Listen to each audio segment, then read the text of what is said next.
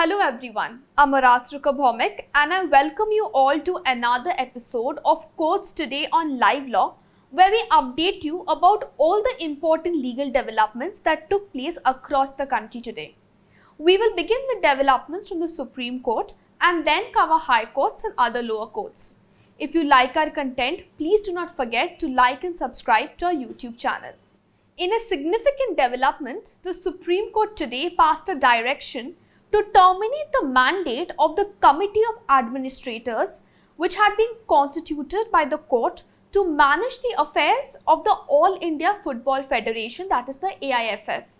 The court passed this order in light of the decision taken by FIFA to suspend AIFF, which construed the functioning of the Committee of Administrators as a third-party interference. A bench comprising Justices D.Y. Chandrachud and E.S. Bopanna modified the earlier directions relating to the Committee of Administrators and the elections of the AIFF so as to facilitate the revocation of the AIFF suspension and to ensure that India can host the Under-17 Women's World Cup in October this year as scheduled. The centre made this request to the court after it held negotiations with the FIFA last week. A review petition has been filed before the Supreme Court against its July 27th judgment in Vijay Madan Lal Chaudhary vs Union of India, which upheld the power of arrest, attachment and search and seizure conferred on the Enforcement Directorate by the Prevention of Money Laundering Act 2002. The plea was mentioned before CJI N.V. Ramana today and will be listed in due course.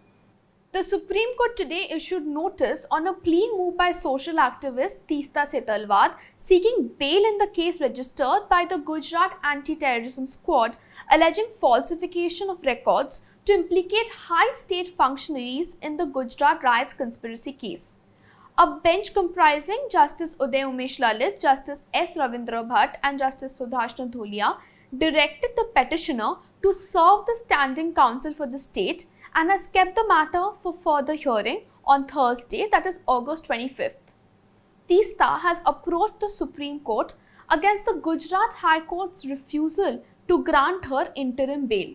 She was arrested on June 26 from Mumbai by the Gujarat Anti-Terrorism Squad a day after the Supreme Court dismissed the petition filed by Zakia Jafri challenging the SIT's clean chit to high-ranking state functionaries and the then Gujarat Chief Minister Narendra Modi in the alleged larger conspiracy behind the 2002 riots.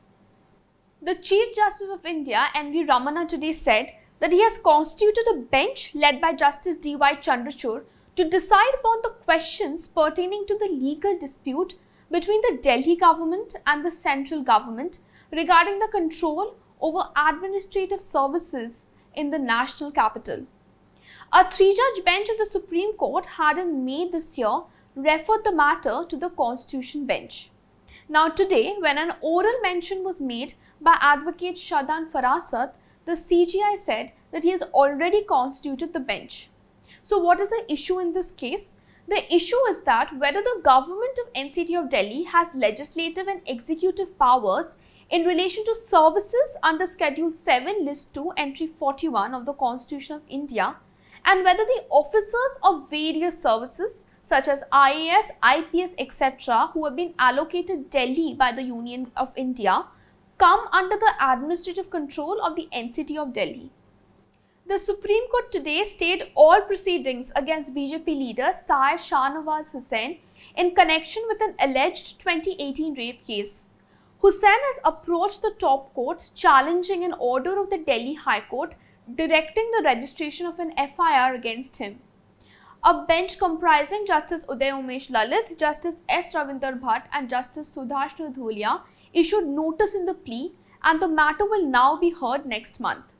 The bench also granted liberty to the complainant who was allegedly threatened and assaulted at the behest of the accused to approach the police, who shall be under an obligation to provide protection if required.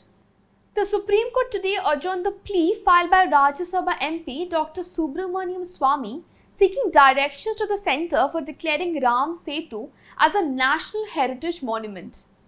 A bench comprising Justices D.Y. Chandrachud and E.S. Bopanna noted that the decision regarding the grant of national heritage status is the prerogative of the executive.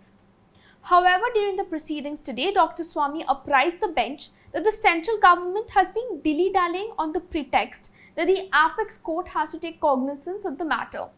The bench stated that the matter had been assigned to it only a few days back and therefore it would need some time to go through the hefty documents. In the interim, Dr. Swamy sought the court's indulgence to ask the central government to file its counter affidavit in the matter and take a stand on the issue. He added that if the centre is opposing his petition, then they should clearly indicate the same. The Supreme Court today directed status quo to be maintained in the matter pertaining to OBC reservations in the Maharashtra local elections. This means that the OBC quota cannot be implemented for the time being in the 367 local bodies where the election process has already been notified.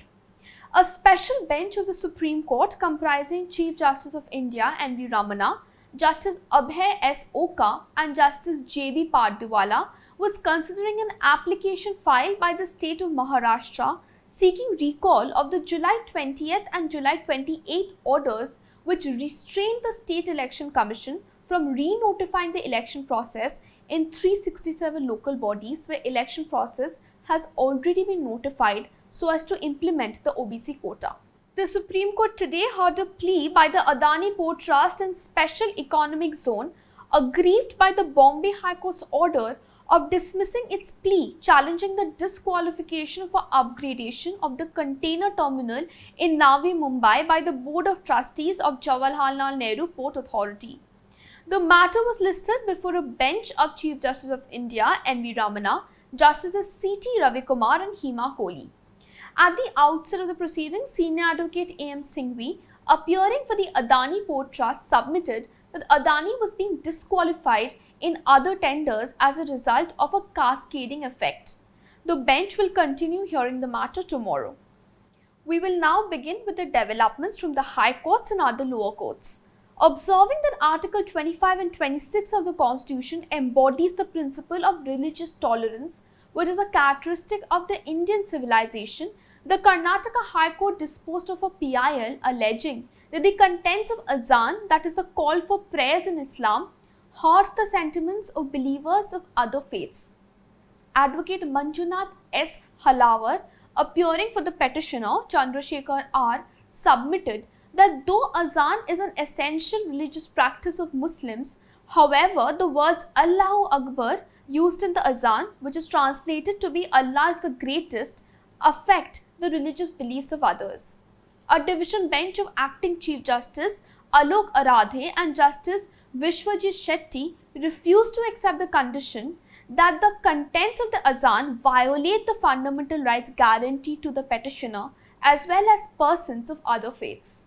A Delhi court has recently expressed its displeasure at the state of police investigation in a 2020 Northeast Delhi riots case where a man named Sajid, who was a complainant in the case, was surprisingly himself made an accused in an attempt to murder case that targeted him.